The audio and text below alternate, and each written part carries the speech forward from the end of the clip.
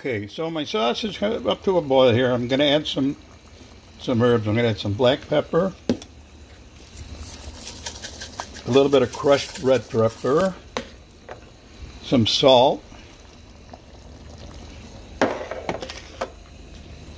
and some sweet basil. You got to have sweet basil. If you don't have sweet basil, stop cooking, throw it out. This is no good without fresh basil. Now I'm going to take a couple of meatballs.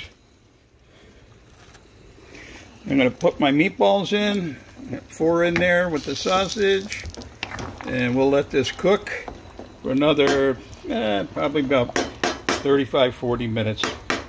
I'll get back to you. Oh, I'd be remiss not to tell you that you got to add a little vino too. I add wine. I'm adding a little Pinot in this, but you got to add wine. It takes the acidity out of the sauce. So there's wine in there for all you people that were wondering. And again, the escarole is looking good, isn't it? It's not over oily. It is perfect, and it didn't take long to make.